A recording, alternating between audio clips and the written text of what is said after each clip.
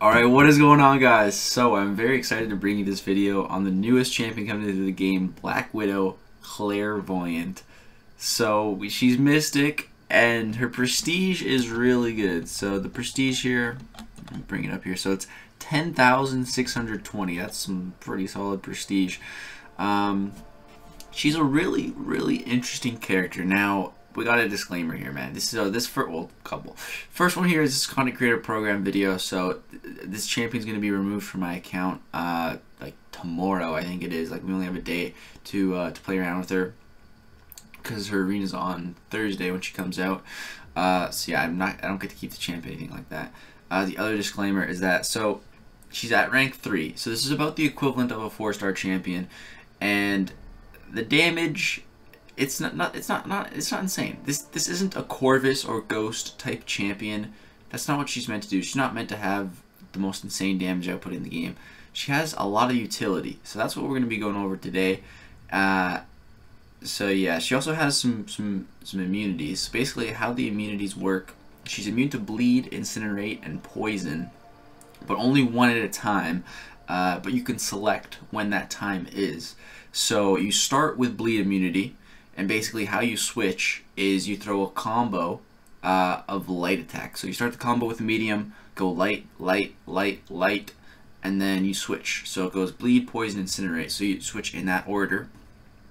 So depending on the matchup, you switch to what you need. So if you're fighting, let's say a Morning Star, you're going to want to keep the bleed on so that you're immune to bleed. If you're fighting an Abomination, you're going to want to stay in the Curse of Plague, be immune to his poison, alright? Now, each time you switch to one of these immunities, you go into that. It's called a curse.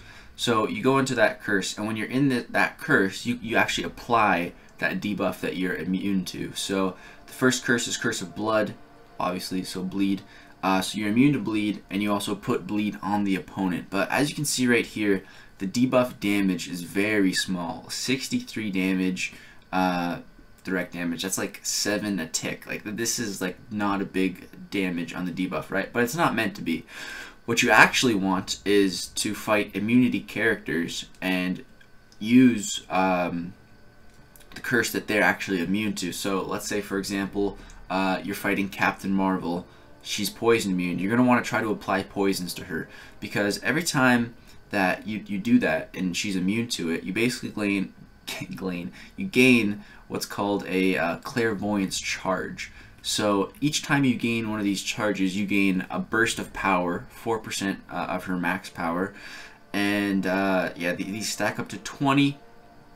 You also use them to nullify the opponent's buffs. So if you're versing, let's say, a Hyperion, that power gain buff, you can nullify that with using one of these charges, which is really nice. And yeah, basically, once you use the L3, you gain a damage increase for each one of these charges. It's 300 per charge, so for 20 charges, it's like, what, like 6,000 plus attack, something like that. So you can get off some decent damage that way. So that's pretty much.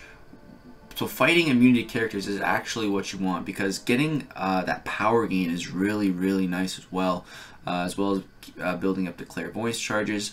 And also, anytime you're immune, you also gain one of the clairvoyance charges. So this champion is extremely good with the suicide masteries. Basically, at the start of the fight, you start with 3 of the clairvoyance charges. If you're running suicides, you purify the bleed debuff. So you start with a 4th clairvoyance charge, throw 1 combo of lights, you switch to the poison immunity, Curse of Plague, you purify the poison debuff, and you get another charge. And so yeah, anytime the opponent or yourself purifies a pre-existing debuff, you also gain a charge. So let's say, for example, you're fighting a Red Hulk. If you are applying incinerates or poison to him and he's shrugging those off, you're still going to get the charge, still going to count. So I like that. So basically that's the breakdown of her. That's how you kind of want to play her. So we're going to go show some gameplay against Captain Marvel in Realm of Legends and just talk about it while we're fighting with her. A couple other things to go over. The signature ability here. This is not as good as I was hoping it would be. It's death immunity, and you get death touch, which sounds like so sick, but it's I haven't even really found a use for this yet. Basically, when receiving damage that would knock her out, death touch is removed instead, and Claire gains a death immunity buff, preventing health and healing 25% of her max health over 4 seconds. Now that sounds good when you to have that, right? But the only way to get death touch is after using an L3, and in some matchups you don't want to be using an L3. You want to be using the L2 because the L2 is Claire Voyant's the best trick in her arsenal, the best trick in her, I was gonna say hat, like some magician, I don't know. The best thing she has up her sleeve though, because under each curse it does something different. When I first heard this, I was also hoping that the L3 would kind of activate all of the curses, kind of like how Symbiote Supreme, you can activate all of his phases, but unfortunately that's not the case, so that's a little unfortunate. But basically, you pick what you need for the fight. So, you know, if you're trying to regen up, you want to be in the Curse of Blood. When you drop this L2, you heal 35% of damage dealt, which is actually insane, dude. She has one of the best regens in the game, honestly. The regen on this character is insane, absolutely insane. If you need to control power, you go with the Curse of Plague, steal 5% of the opponent's current power. So, you know, people are comparing her to Magic, and yeah, but her power control is definitely not quite as good as Magic, because it's steal. I wish it was steal 5% of max power, but it's current power. So it's better to push your opponent to like an L2 and then drop your L2, because you're going to steal more power, and then you're going to be able to get off another special 2 pretty quick. But yeah, Magic's power control is a bit better. I'd say it's more reliable. And then Curse of Hellfire, deal a burst of direct damage, which, So yeah, basically that's their abilities. Now we'll go show some gameplay and really break down as we're doing. All right, what's going on, guys? So we're back now with some gameplay. So we're gonna be using Claire Voyant here against this Captain Marvel, and like I said before, if you're looking for the next Ghost, the next Corvus type of damage dealer, this is not the champion for you, man. It's really not. She's all about the utility, power control, and regen. She's a sustainable power controller who also has some cool immunities and some nullify abilities. That's what she is, man. She's a Mystic Champ. What'd you expect? Do you expect her to hit like Corvus? No. That's just, no. A really cool thing is actually her base stats. She has the highest, I believe it's the highest base attack in the game. It's higher than Wasp's. Her her crit rate's like 26%, so that's pretty good, man. That's a pretty solid crit rate. Her animations look pretty cool. That's another plus. But yeah, her base stats are just pretty solid, man, especially that base attack. So right here we're going to drop this L3. It's a pretty cool L3. What I like to think at the end here, she like taps them, it's like, whoop, got your nose. That's, I don't know why, I just think that every time she uses it, looks pretty funny. Yeah, that L3 did 23,000 damage. It's decent. Keep in mind that this is a rank 3 5-star champion, so this is about the equivalent of a 4-star. So yeah, I'm really interested to see the damage of like a 565 Claire Voyant. That's what I want to see. And the other cool thing about the L2 is actually you apply a buff immunity on the opponent. I'm pretty sure I think that's a new debuff.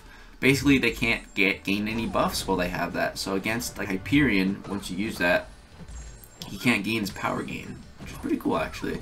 I think that's interesting.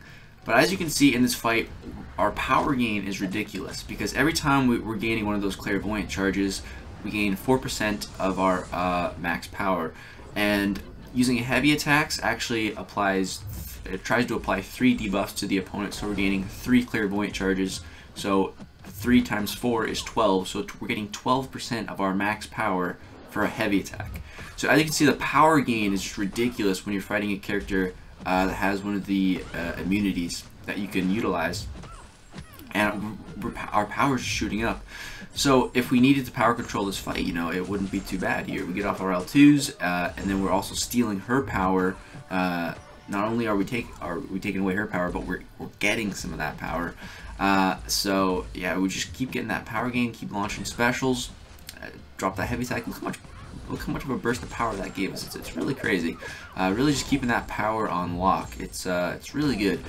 And she's definitely a suicide-friendly champion, but I'd say she's more suicide-dependent. You really want to be running the Suicide Masters with her, or her attack is really going to feel low. It's already not the best. I don't think it's that bad.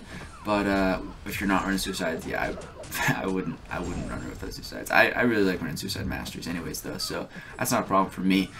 But as you can see, we've been taking some damage from recoil. So now I'm gonna switch my phases right there. Now we're in Curse of Blood. We're gonna drop this L2 and just watch my health. All right, watch how much health we're gonna steal once we use that L2. I'm just gonna drop this L3 first because we're at 20 Claire Voyant charges. So I'm gonna drop this, and then once I'm not capped on Claire Voyant charges, I can heavy attack again, and then keep gaining, getting that power gain. Once you're at 20, you can't gain anymore, so you can't get any more power gain through applying the debuffs. So that's pretty much what we're doing here. But we're in the bleed phase right now. So I'm gonna switch back again. I kind of messed it up. I'm gonna switch back and then gain some power, and then I'm gonna go for the L2 to try to get some regen off, I think.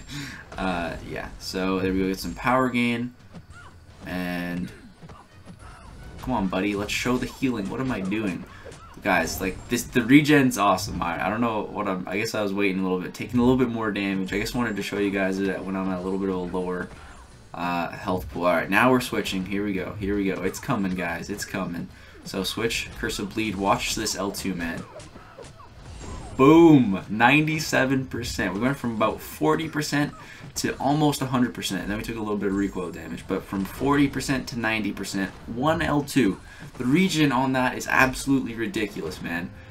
Just such good regen, guys. And it's 35% of damage dealt. So as you rank her up, as she gets a higher health pool, her attack is also going to go up. So she's like a 565 is still going to be able to recover health like that, and it's going to be even more health, dude. It's going to be insane, man. Just that regen is nuts, man. The power control of regen, I really like it. I really like it.